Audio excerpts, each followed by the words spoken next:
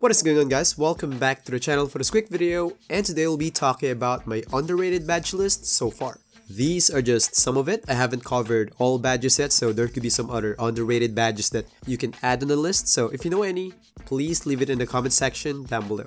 And by the way, for those who missed my recent videos, all of these will be on the channel, so it would be really awesome if you guys can check it out. So now let's get right into it.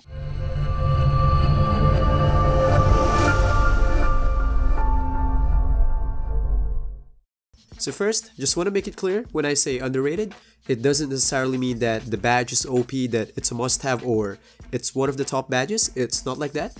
Underrated means it deserves more recognition than what it currently have. So first on the list, Claymore. Based on the comments that I read ever since the release, I realized that there's still a lot of players that don't know how it really works. There's some that thinks that it works like set shooter badge, that you need to have the ball in your hands before the 2-second timer starts. They don't know that as you stop off ball, timer starts already. So I think because of that, it makes the badge underrated because some players don't appreciate it. But it's actually a good badge, especially for catch and shoot players who just sits at the corner, especially it's not that expensive. If you want to know more about the badge, there's a full breakdown on the channel. Next on the list, Clutch Shooter badge on Park. I think not much players know that the activation rate of the badge on Park modes is really good. I think there's an impression that the badge only works on the final moments, but it's not actually like that because based on my test, if the score is at least 15 and 8, no matter what side you are on, before you take the shot, which is still a lot of game left, badge can activate already. If you want to learn more about it, just watch this video here on the channel. Next one, Floor General.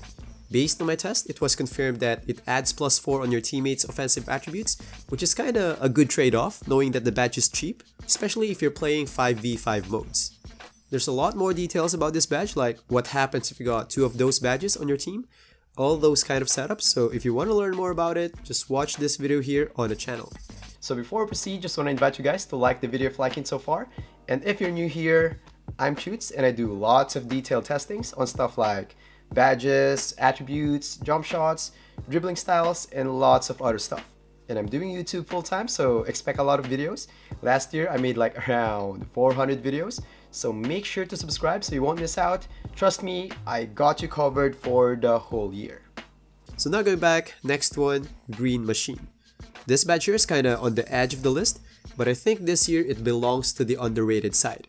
I think not much players realize that this year, for the most part, it's either your shot is a miss or a green, which means the activation rate of Green Machine this year is really better compared last year.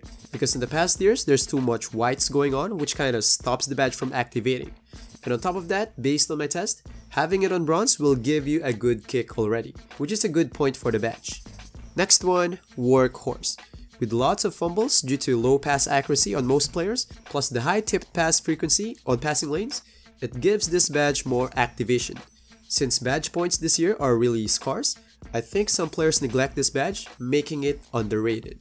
So again, if you know some other underrated badges, just leave it in the comment section down below so others can see. So that's all for the video. If you guys like it, please smash that like button and please consider subscribing for more videos. And don't forget to drop by the channel for lots of other contents. And as always, stay safe and happy gaming, guys. Peace.